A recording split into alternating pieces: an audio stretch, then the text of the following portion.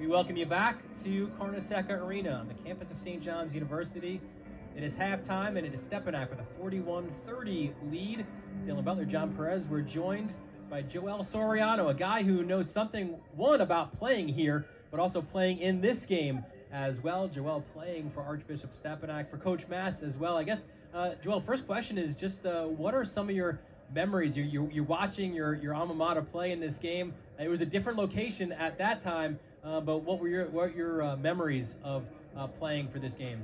I mean, we played here against Malloy. I think it was if I'm not mistaken, that's the year 2018. And if you don't remember, the year before that, we had lost to them by 2. It was a very close game. But all I remember at that time, that league was so competitive, man. It was one of the best years of my life, and I never take it for granted. So many memories I built with my teammates, the coaching staff, the school, and it was just a great moment. You know, Pat really talks about building a brotherhood at Stepinac, and it's great to see alums like you. I know R.J. Davis, A.J. Griffin have spoken to the team in the past, Alan Griffin. What can you say about the job that Coach Mass has done to kind of cultivate that family atmosphere up at Stepinac? I mean, Coach Mass is a hell of a coach, man. And the way he brings kids together and make them better, and make kids give it 110% every time they step on the court. I mean, he brought the best out of me when I was playing here. I know he does the same when he has these kids here, so it's just great, man, seeing all the progress that he has done. I know you're just off the Big East tournament an entire year, but when you sit courtside and you see the atmosphere, is there a part of you that wants to suit up again? Yeah, I ain't gonna lie. I'll be wanting to suit back up, man. But I can't, man. I'm too old. I know I'll probably kill these guys right now. How would you defend Boogie Flan? Boogie? I don't know. Boogie could do a little bit of everything, man. So he probably I think when he comes off screens, you got to double him.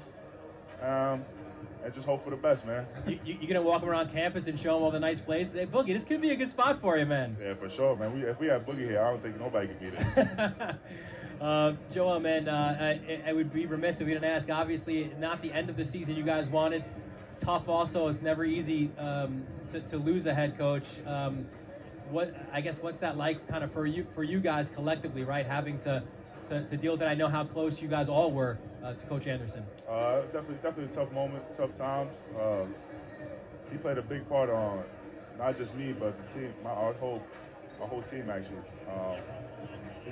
He's a big role model for us. He comes from a long history of winning, a long history of basketball, and the stuff that he taught us is something I can't explain. It's sad to see him go and see his time here end, but I mean, he called us, he told us that he's going to be all right. So as long as he's all right, we're all right. So I just want to wish him the best, his family the best, and we'll see how the future holds. I know you said that your future was kind of a little contingent after the loss, that, you know, if Coach Mike Anderson leaves, I might leave with him too, or along the paraphrasing here. Having said that, though, the next coach, regardless of where you are, what do you think St. John's needs? What St. John's needs, man? As of right now, I'm still a Johnny, so we'll see what St. John's needs. I mean, whatever coach comes in, I hope he comes in with the right mindset to bring this program back to where it needs to be. And look, man, we're just trying to win. I know the Johnny Nation. I know the other fans around here, they trying to win. They trying to bring a championship back to New York. They're trying to make the NCAA tournament. So that's really it, just winning, man. Joel Soriano, by the way, in the 2018 championship game, 7 rebounds, 3 blocks. Stepinac's first championship since 1960. I'd imagine that's still pretty special for you, even though it was a few years back. Yeah, definitely. I still remember that like it was yesterday. We got to ask him a prediction. He's a Stepinac guy. Come on, man. Give us a score, Joe. Boogie's going to end the game with 40. Danny's going to end with about like 20-something. And we're going to win this game by 20. Oh, my goodness. There it is. Stepinac, man. Stepinac all the way. Joel Soriano, thanks so much for joining us, buddy. Appreciate it, bro. Thank you. Let's take another quick break.